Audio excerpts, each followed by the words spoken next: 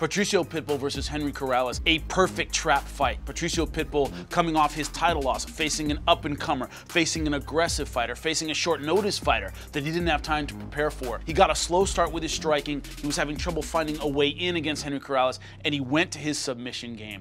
His guillotine is one of the best in all of MMA. Once you're in that thing, he's so strong, he's so stocky, he's so confident with his guillotine that it's impossible to get out of.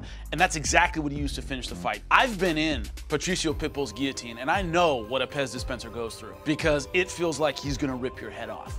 You're tapping to save your spine, not just because you can't breathe. It's unbelievable, one of the tightest I've ever felt. People remember the knockouts with Pitbull because he's so heavy-handed, because he finishes guys with his hands, with his power. He has a great submission game, and when we see it, it's almost like we have to remember again how good he is on the ground. Against Henry Corrales, against the opponent, and the way he won, showed the rest of the division that I'm not going anywhere at 145.